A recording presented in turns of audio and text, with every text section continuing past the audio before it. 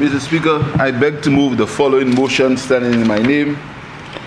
Whereas it's provided under Section 16 of the Public Finance Management Act, Cap 15.0 on the Act, that the Minister of Finance may, by an affirmative resolution of Parliament, transfer from the Consolidated Fund a prescribed sum as may be required for the operation of the Contingencies Fund.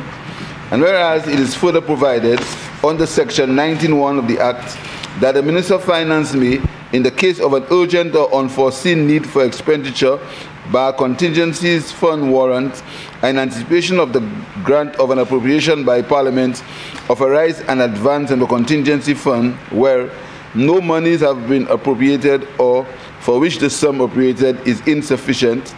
Funds cannot be reallocated as provided, reallocated as provided for under Section 43. Public monies cannot be deferred without serious detriment to the public service.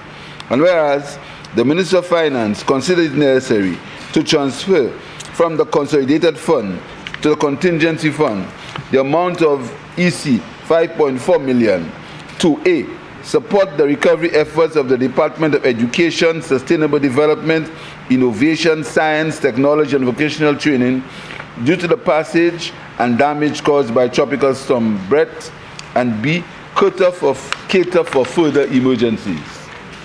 Be it resolved that Parliament authorizes the Minister of Finance to transfer from the Consolidated Fund to the Contingency Fund the amount of EC 5.4 million to support the recovery efforts of the Department of Education, Sustainable Development, Innovation, Science, Technology and Vocational Training due to the passage and damage caused by Tropical Storm Brett, and B, cater for further emergencies.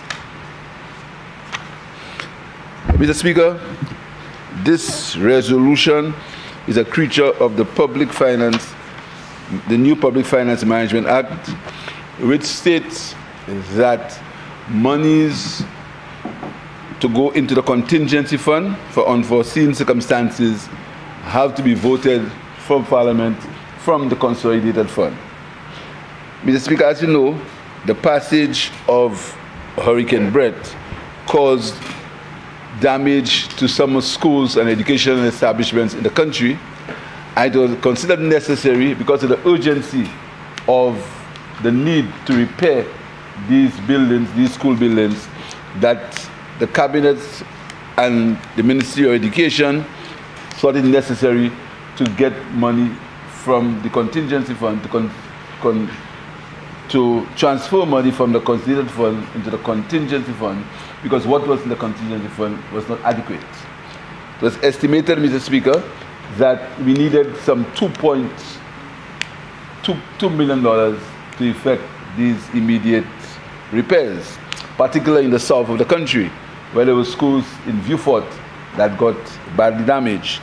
So we thought it necessary that we had, apart from the normal sums of money that's usually being used during this time of year to repair schools generally in the country, we needed that extra sum to repair particularly the roofs of these schools.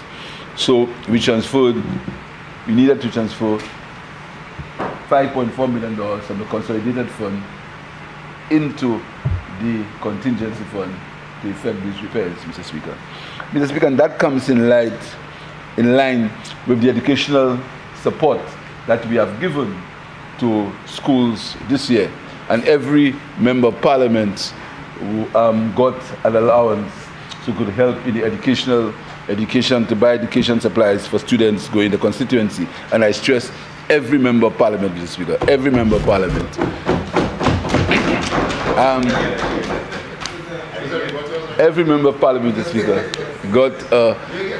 got an allowance for his school, Mr. Speaker. But Mr. Speaker, talking about Hurricane Brett, you may know that the government also made available $2 million in income support for the farmers of this country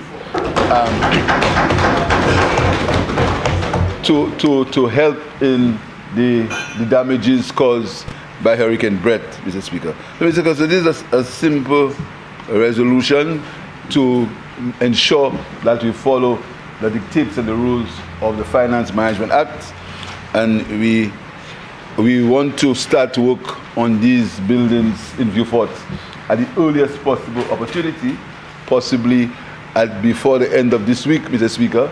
We will begin repairs to these schools so that the children can, hopefully the children can get to school in September when the school term begins.